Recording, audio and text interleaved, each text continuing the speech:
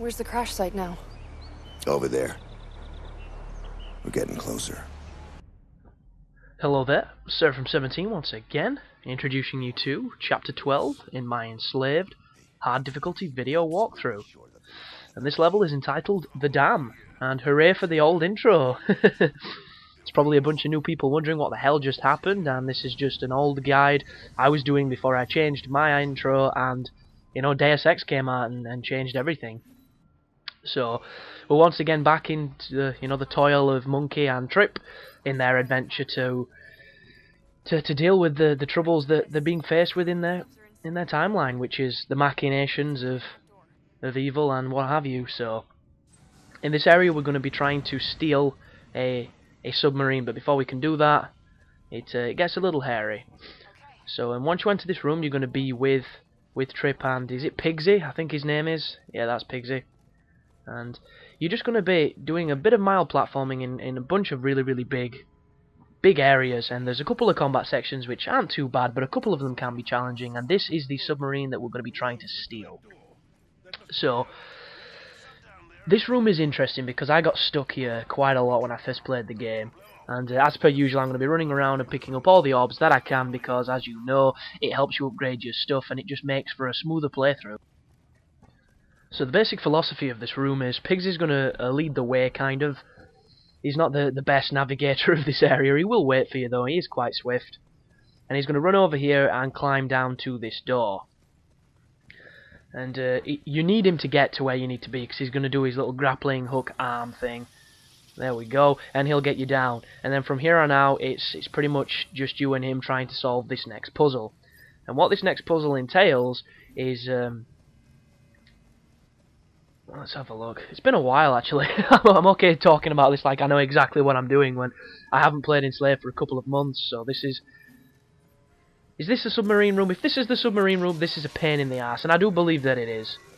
Because what happens is you have to manipulate two consoles that are going to move two submarines, and you have to turn them both around and move them so that they all move out of the way and they don't block the submarine's path.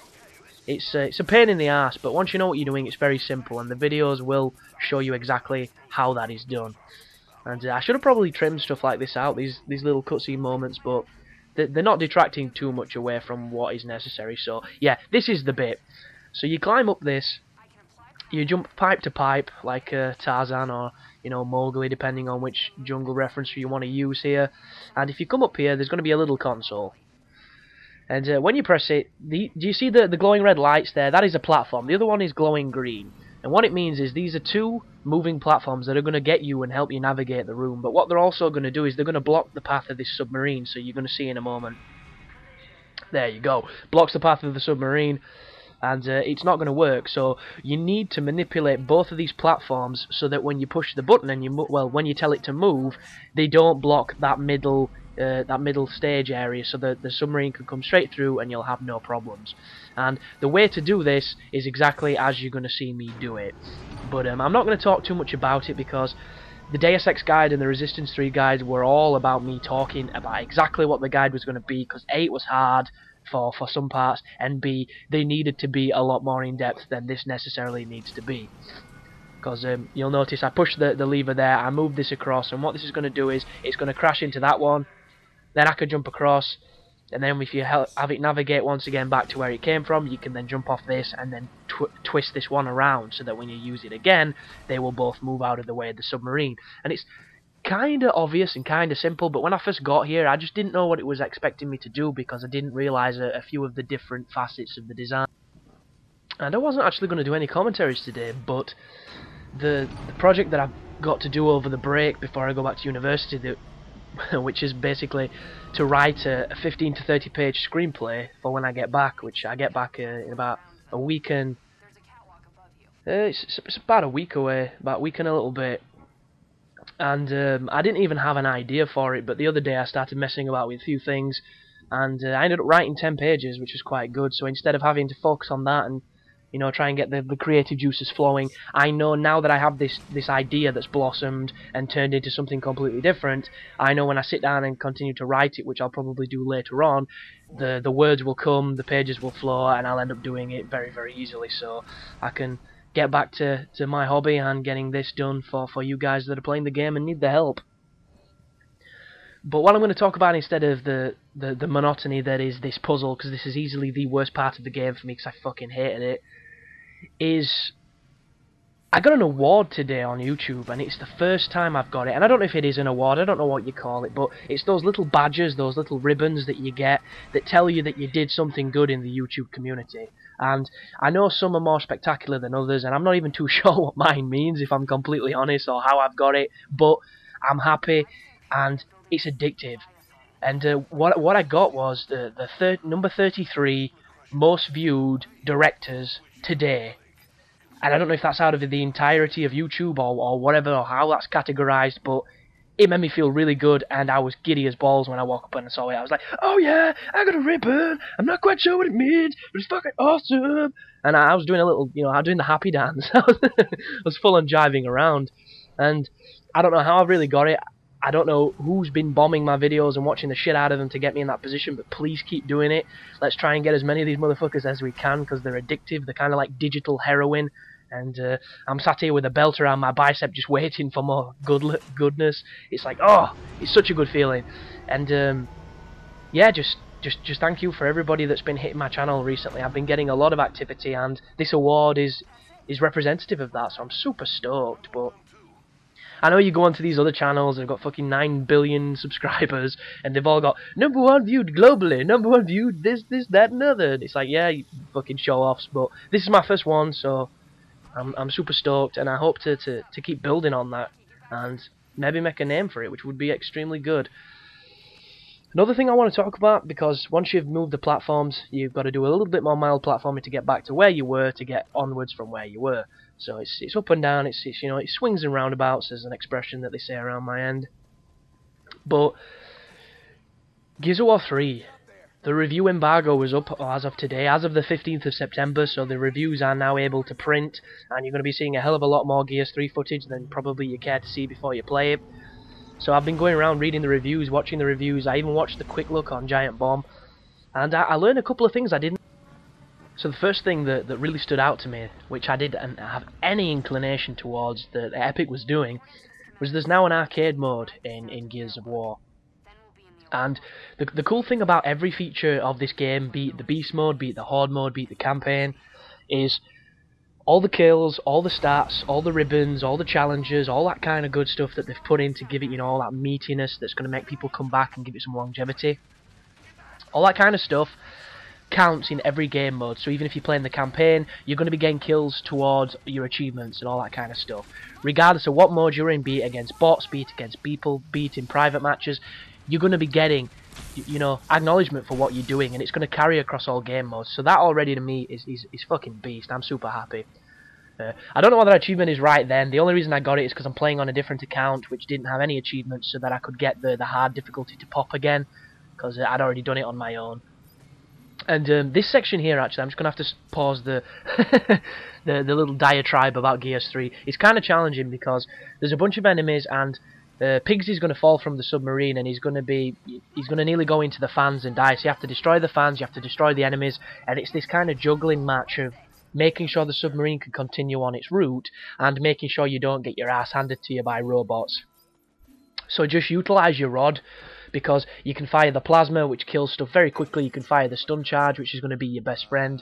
And just make sure you keep prioritizing the things in the way of the submarine so Pigsy doesn't die. Because if he hits them, it is game over. You will be hitting the last checkpoint, and there's nothing worse than, getting your shit pushed in. So back to Gears anyhow. All that stuff carries through all the playthroughs, which is a fantastic prospect, because I love me some Gears campaign and some Gears Horde and all that good stuff. But now they've taken a major leaf out of their Halo handbook, and the arcade mode is pretty much the equivalent of turning scoring mode on from Halo. So as on Halo, where you got the little buttons in the bottom corner popping up, the medals for getting headshots and stuff, and the little score and the aggregate to compete, on Gears you're earning the score just very similar. You're earning all the medals and the ribbons. You also have a little kill feed in the bottom corner, just like you would in the multiplayer, showing you what kills you're getting and who's getting the kills. And it just looks awesome, because I mean, people that know me or have listened to my stuff, they know I'm not the biggest Halo fan, so even though I do respect what Halo has done, and I do think that their scoring system and all those cool things that they put into the single player were fantastic for adding longevity and for just adding, general interest once you'd beaten the game, to me, having that in a Gears game is infinitely better because I'm in love with Gears. I bought a 360 because of Gears. If it wasn't for the original, I wouldn't be making guides because I wouldn't own a 360 to record off of, and it's as simple as that.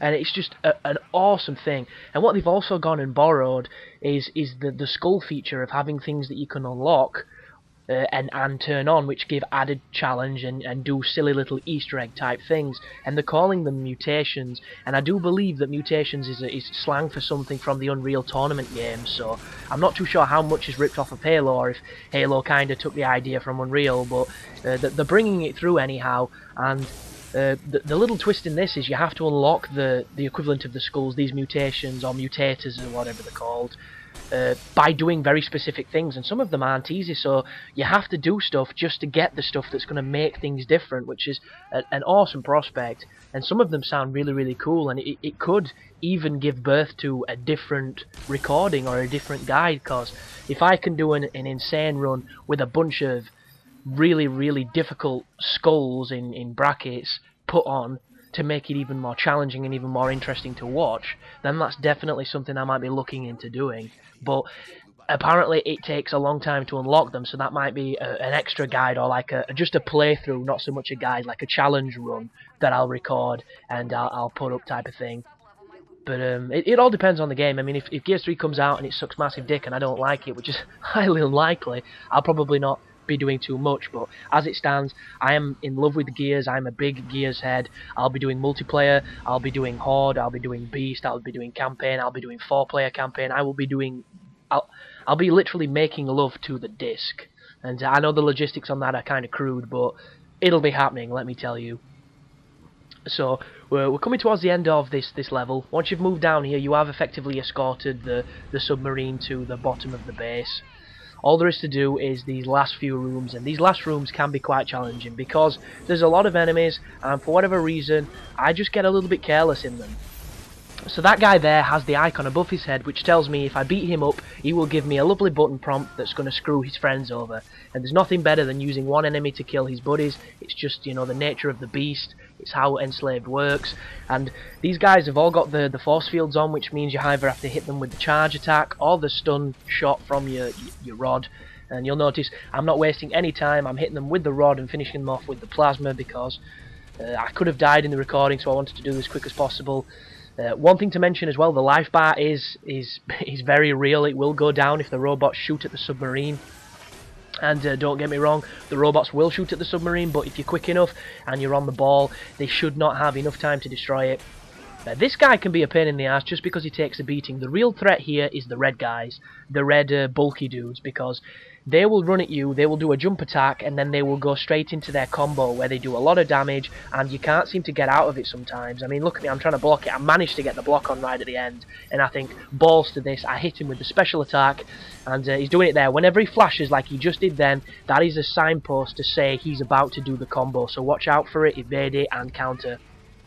Or don't counter like you would if you bought counter, because that's a piece of shit. Wait for him to finish and then attack him. That's what I meant to say.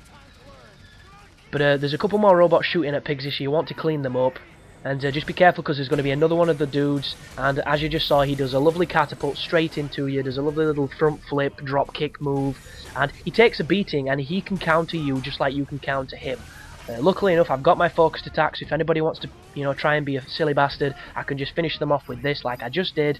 And then you get over to this part of the platform. There's some more plasma, so if anything else spawns, you can just shoot it with your gun, and the job's a good one. But that is effectively, I think, the end of the level, guys. So I do apologise that this video has been a long time coming, but Resistance 3 and ASX were definitely higher priorities. I think there's only about 4 videos which I'm going to finish today, so I will be getting this guide up as quickly as I can and ticking it off my guides list. And then it'll just be the Red Faction Armageddon in time for Gears of War 3. So thanks for watching, guys, and you take care now.